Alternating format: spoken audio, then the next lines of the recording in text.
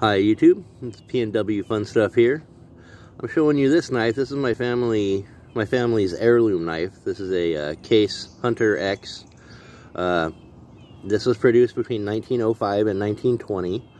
And shout out to Big J's Knives, and Boston Blade Review, because on their live chat, one of the other guys on there, you know, he had asked the question to the live chat, and there was a guy in there named Michael Morgan who had a YouTube channel, go subscribe, who had actually a Tang Stamp video for Case. So, you know, I've had this knife for years and didn't know how to get, you know, the actual year of production, and now that I do, it's awesome because it's an over 100-year-old knife. So I figured I'd take a quick video of it, show everybody. Yeah, go like, subscribe.